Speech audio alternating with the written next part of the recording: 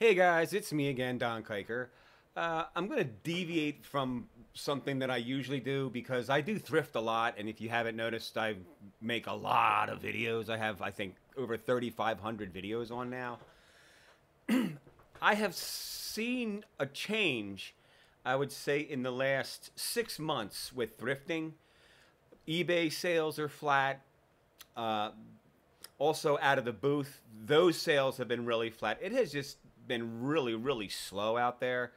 Now I'm seeing the Goodwills and the thrift stores have been lowering their prices and changing their strategy.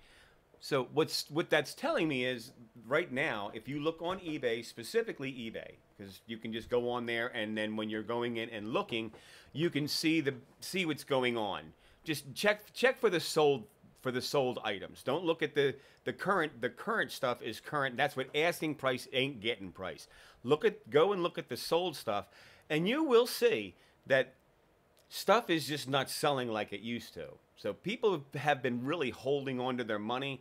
I have in my closet over here, and also outside, I have so many things boxed up and ready to just ship out and sell, but it has just been really slow. And I know this time of the year it's typically slow, but getting ready to go into October now, and I am very hopeful that it starts to get a bit busier with the holiday season coming up. But here, typically October it does go up, but here in Florida, Florida has been so expensive, and it's just like everything is just really expensive. But at least the gas has been coming down a little bit. It was, I think, 2 weeks ago gas was, I think, 340, and today I think it was down to 297 or 295 it was. So that's a little it's alleviating some of the pressure, but it has just been really tough out there. Excuse me. Specifically over at my Goodwill that I thrift over at the Cortez Goodwill here in Bradenton every day, sometimes twice a day, and I have just noticed there's just the shelves aren't going because I have a mental acuity as far as I can scan the room, and since I go there every day, I have a really good idea of what inventory is selling and what isn't. And I got to tell you guys, it's just stacks and stacks and stacks of the same junk, and they keep putting more and more broken stuff out, and they're changing their strategy as far as the color coded prices off. Now they have a 50% off. They got some items are $1 for a certain color.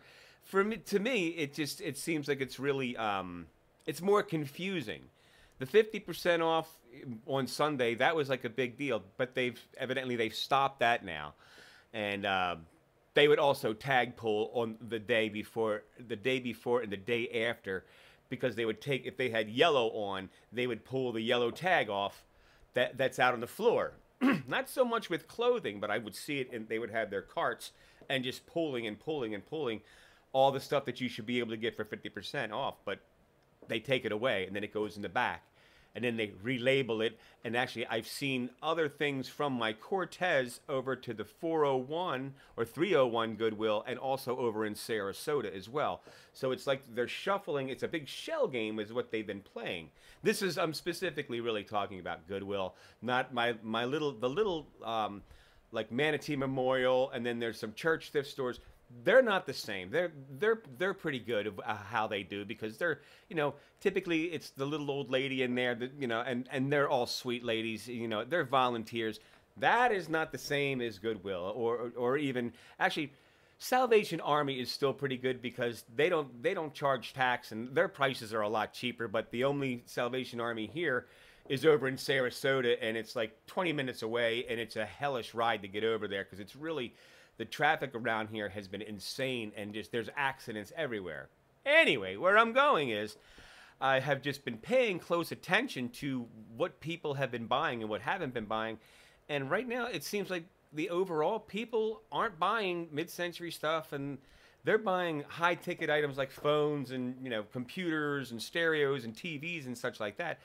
But as far as artwork and, whatever, knickknacks, not so much.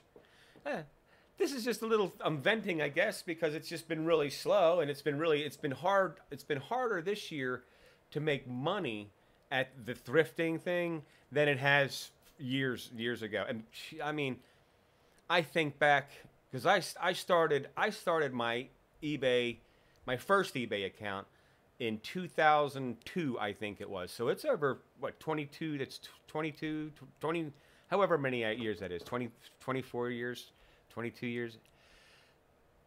It was a lot easier back then. Now, today, it's just very difficult. Anyway, I am hopeful that it starts to pick up a little bit more getting into the holiday season. I hope it does. So if you're out there thrifting all the time and you're hunting stuff, please, this is my message, please don't just load up your totes and stuff, because people really haven't been buying, from my perspective. So instead of becoming, this is also, I'm getting into my hoarder rant. If you have so many totes, work out of a tote, 3 or 4 totes. Please don't buy a storage unit. Don't go big. And if you're going to, whatever you sell, please try and keep it under the size of a bread box. If you have the bread box thing, you can ship a bread box type kind of thing, and smaller. That price range just for the shipping, people will actually be more attuned into that than a big item. Because, and also, if you're shipping glass or breakables, please use your peanuts and your bubble wrap, please. And also, please double box, because I get stuff, because I buy stuff on eBay because I like it, and sometimes you can resell it if you or can put it in the shop. That works as well. But sometimes I get stuff, it comes, it's broken. These are heartbreaking things. I can't even make videos about them because it just angers me, if you know what I mean. So guys, if you're out there thrifting and trying to make money on the side, please be very careful. Things for me, I have not been seeing things sell very well, and I have a lot of friends who also they rent booths out in antique stores like I do, and everybody has just been really slow. And if you're in the business, you know how slow it is, and you know exactly what I'm saying. But if you're just a novice and you're out there and you think you're going to go make a whole bunch of money off of whatever thing, please be careful. Please, please, please be careful. Unless you absolutely know what the thing is you have, and you've done deep research on it, and you have looked to be sure that that thing is selling at least 2 or 3 of those things, not just one in 6 months. Hold on to your money. That's all I'm saying, and just be extra careful. So, on that note, I just wanted to say thanks for everyone who's been actually watching me.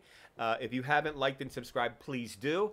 Have a great Sunday, and please be careful out there, guys, with your money and your spending habits, because you can get in the hole, and then you can be in that hoarder thing, and it gets very dangerous. Be safe. Bye. Off I go.